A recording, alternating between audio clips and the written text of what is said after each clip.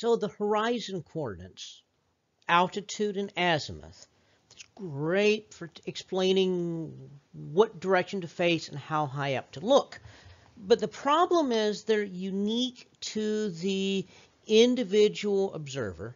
They're unique to the spot that you're observing from, and they're unique to the time that you're observing.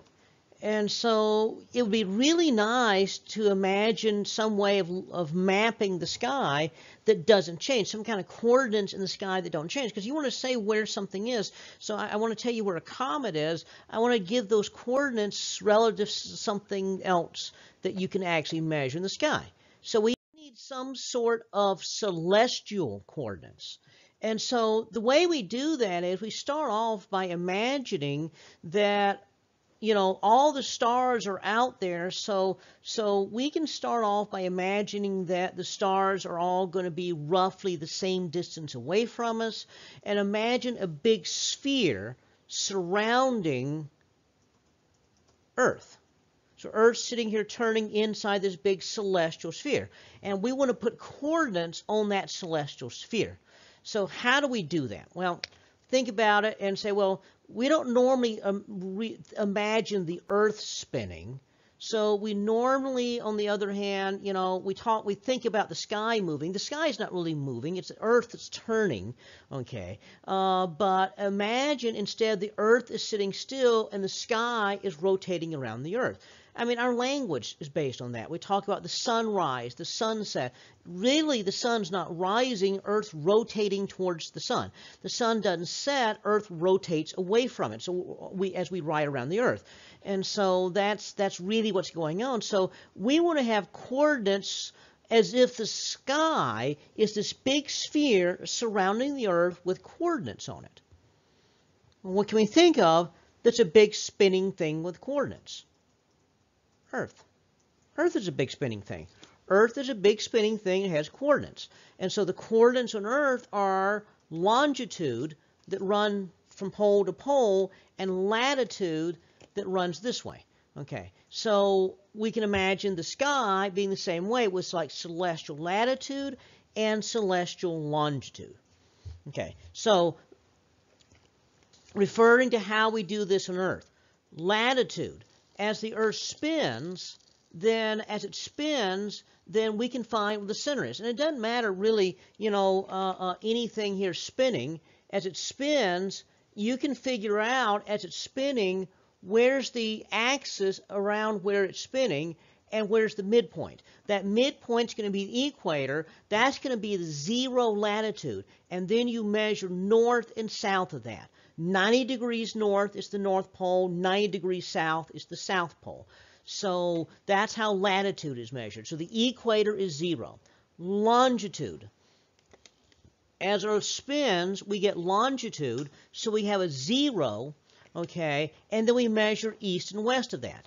Okay, so that's, well, how does that work? Where's the 0? It's a prime meridian, but what's so prime about the prime meridian? Well, remember I said that the way that horizon coordinates work, where something is in the sky depends on when it is and where you are. So what's overhead depends on where you are. So if you go, for example, to Atlanta, then things are going to be overhead earlier than they are in Jackson, Mississippi.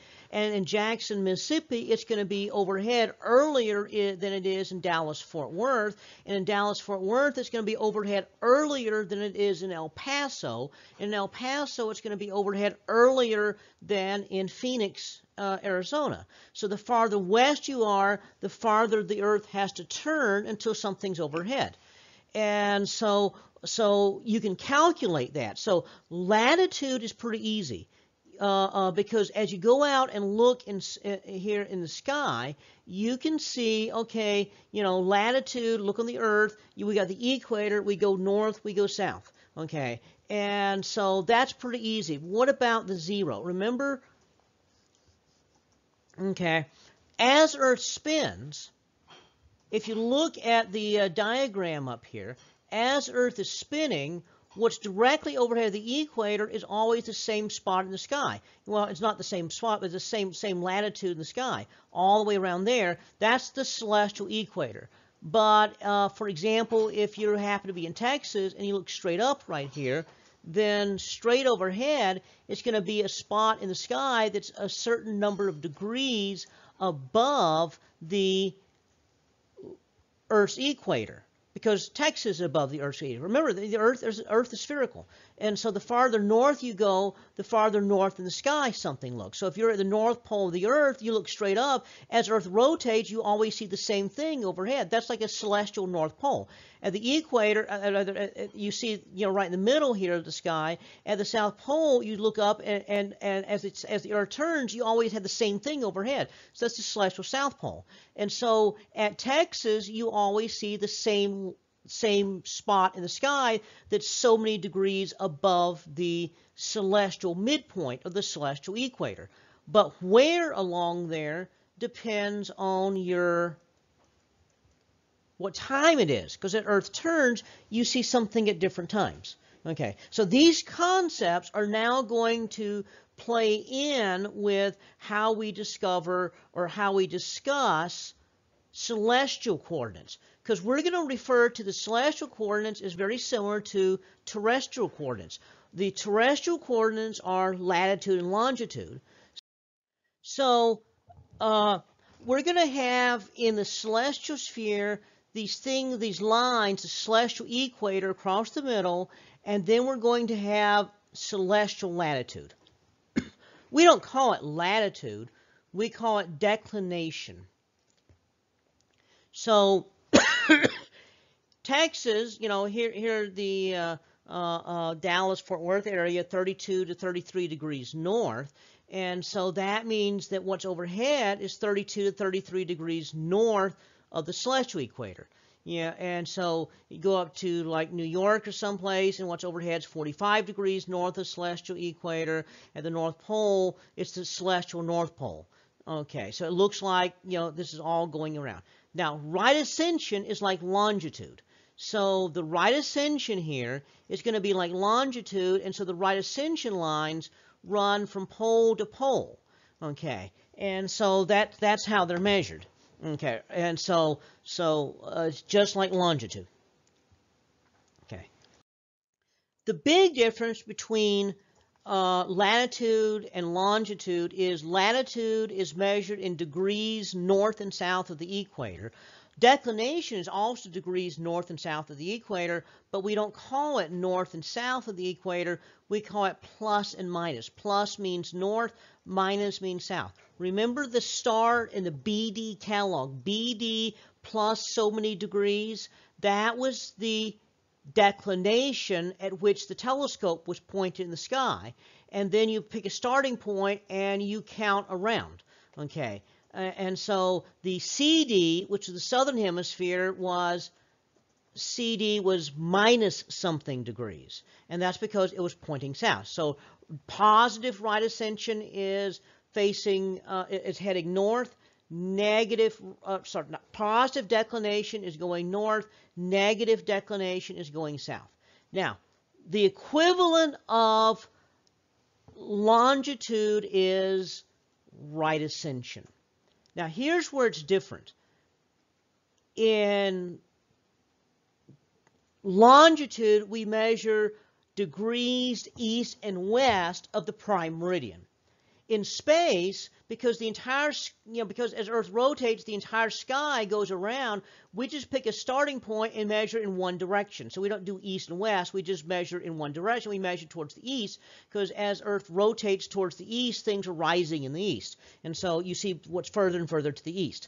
Okay. The big difference is we measure it in hours, minutes, and seconds, not in degrees. Now that's really weird, because if you had a star up here and a star here, you would say that this star is going to be maybe 30 degrees north of that star.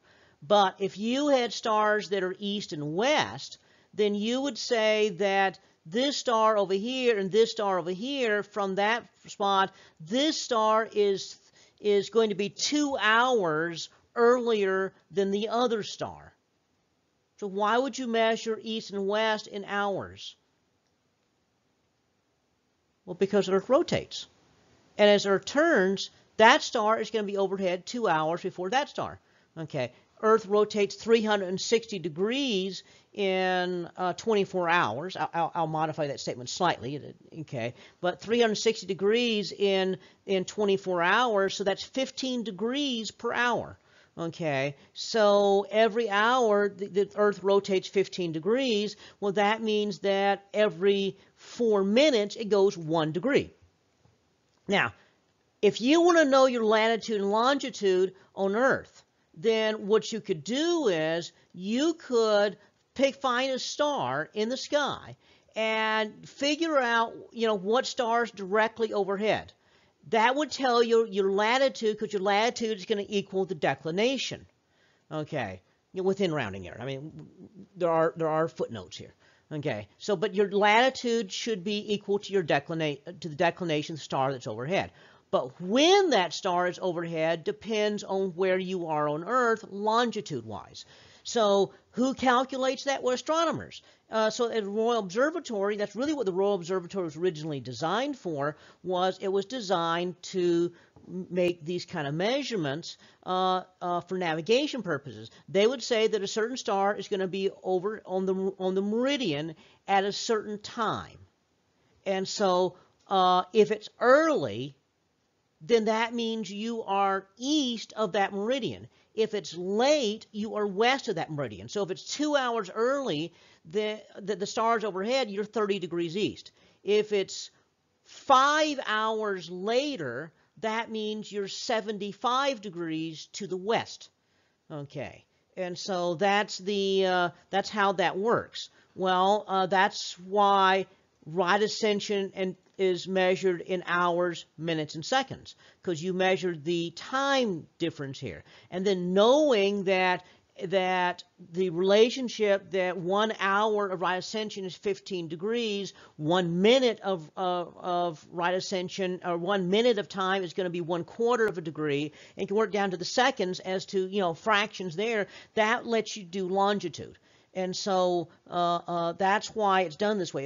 It was not just to confuse students. But that also brings up an interesting point, and that is that makes the prime meridian simply the place where the observatory is located. And so the maps that we use measure east and west of the Royal Observatory, and the Royal Observatory is at Greenwich, England. Okay, well, the French used to measure east and west of an observatory near Paris. The Royal Observatory was actually funded by the British Admiralty to make navigation of ships done. The Americans, shortly after the Revolutionary War, measured east and west of a small observatory in Pennsylvania, and then eventually they built a U.S. Naval Observatory in the new capital, the District of Columbia.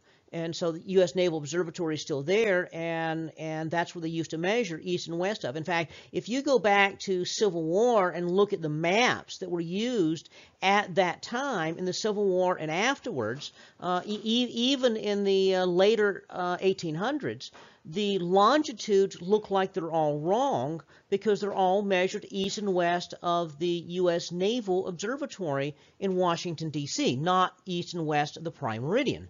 And so the question is, so why does the world today use the British way? And well, that's because the British Navy ruled the seas, so we do things the British way. But this is the essence as to how right ascension and declination came about and why they are the way they are and how they relate to navigation and latitude and longitude on Earth.